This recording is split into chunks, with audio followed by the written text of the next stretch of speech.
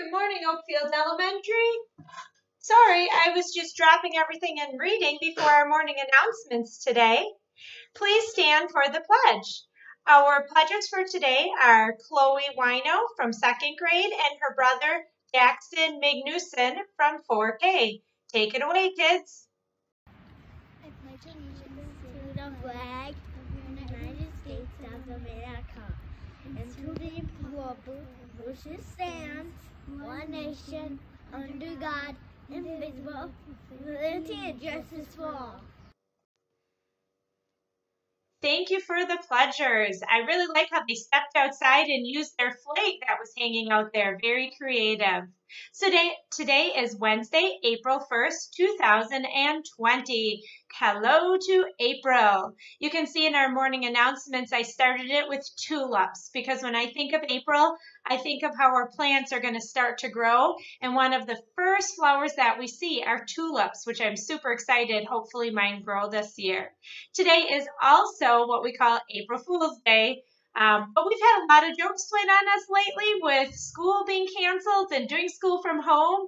Although the coronavirus definitely is no joke and we are taking it very seriously, today may not be the best day to play jokes on your family. Now that you're all trapped in the house together, our humor may not be there like it typically would. So it's up to you and your family what you decide to do. But that's what April 1st is known for, is April Fool's Day.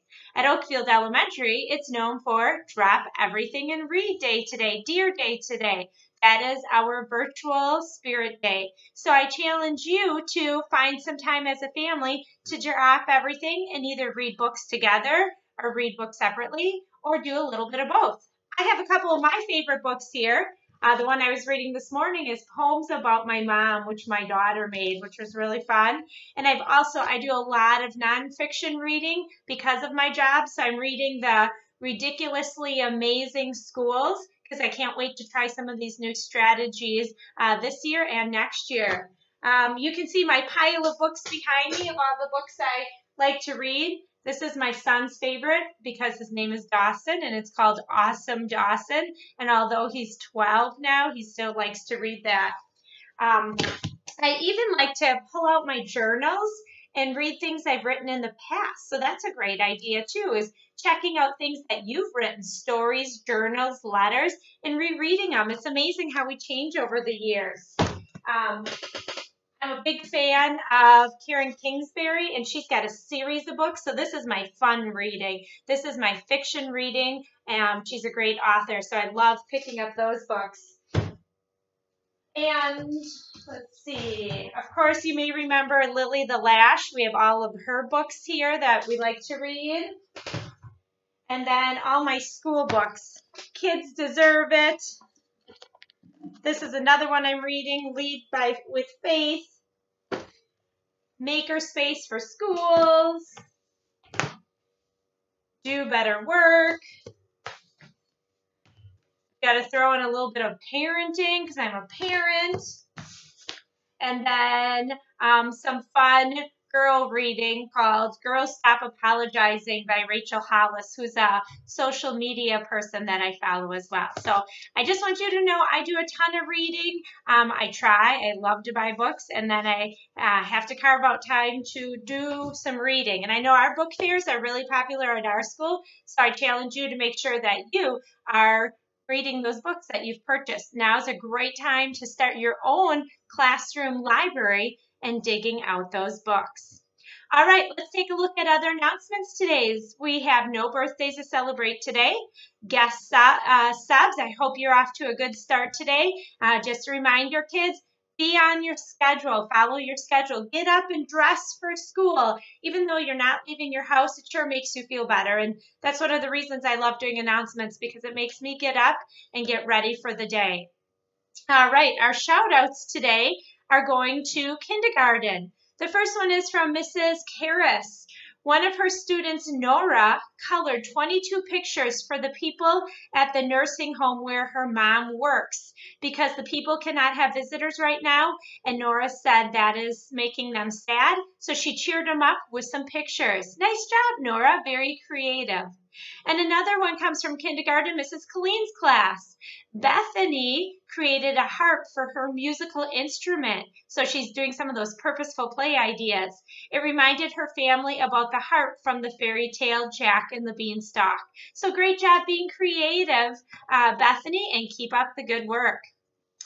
All right, our special guest today go along with our dance theme yesterday. That sure was fun. I received a lot of super cool videos that I'm hoping to get out to you in the next week. So thank you to all the families that uploaded them. It has been so refreshing to see the kids having fun at home and just letting it loose and doing a little dance party. You can keep going all week and submitting your photos. So the first one, our special guest is Mrs. Raby. She is our school psychologist and our special ed director. She has 2 jobs in our district, and she's also a dancer. So check out her video. Hi, Oakfield students and families. I'm Mrs. Raby. For those of you who don't know me, I'm the school psychologist and the director of special ed. And Mrs. Doyle asked me to do a video for our dance party day because she knows I love to dance. She also knows that my dance recital is postponed, just like so many other things are right now, so we can all stay safer at home. But I'm still practicing my dances at home, just like you should be practicing your reading, writing, and math so that we're all at our best when we come back and we can learn together again. So here's a little bit of my dance party.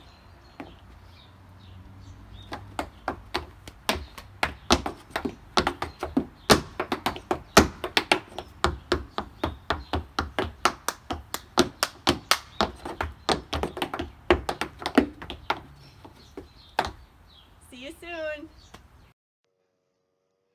Thank you, Mrs. Raby, for showing us your dance moves. I'm sorry that your dance recital got canceled, but I'm really happy that you had a chance to perform for us. That is awesome. Our next special guest is our Phi Ed teacher, Mrs. Albert. Check out her creative video.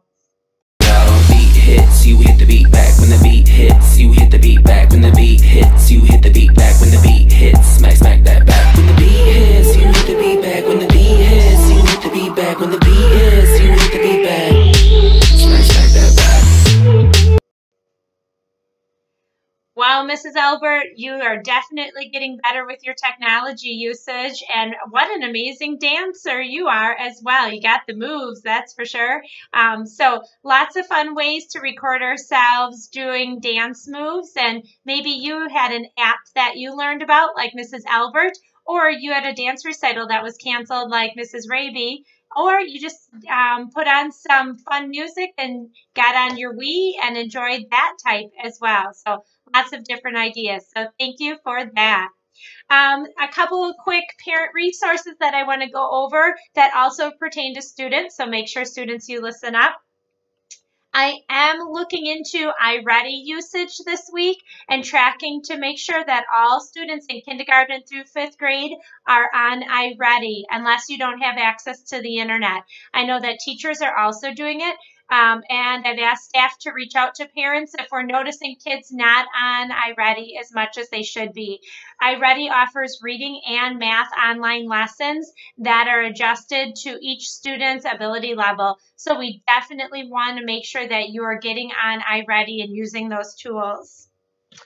Speaking of tools, I know our 3rd through 5th grade students have Chromebooks at home. And again, just a reminder that you are following the guidelines that you signed about using the devices appropriately and going on websites that pertain to your learning.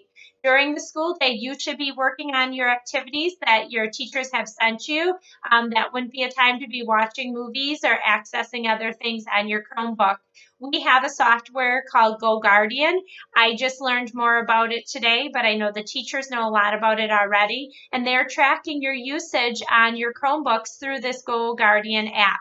So again, parents, teachers might be reaching out to you to let you know if there's some concerns about the time spent on academics versus the extracurricular things that kids might be doing on their Chromebooks. So just to keep you posted on that. Yesterday, I sent out an email about our yearbook deadline. Yearbooks can be ordered through Quick and Smart, and that deadline is April 27th. So check out that email. And then we are wrapping up our first round of virtual learning on Friday. So I'm hoping all of the students are getting a chance to complete their activities by Friday. More information will be coming out tomorrow about what the next round of virtual learning will look like and how we can get materials to you. So stay tuned on that. We are in the works of planning that right now.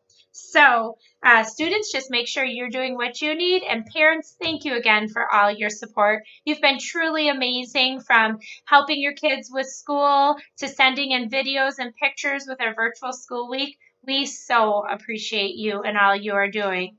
That's all I have for morning announcements today. Remember to stay in that green zone, show expected behaviors, make great choices, and let's have a wonderful Wednesday, everyone. Now, drop everything and get back to reading.